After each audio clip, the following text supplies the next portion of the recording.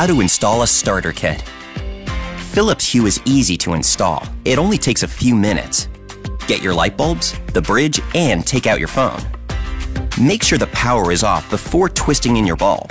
Then switch the power back on. Now it's time to set up the bridge.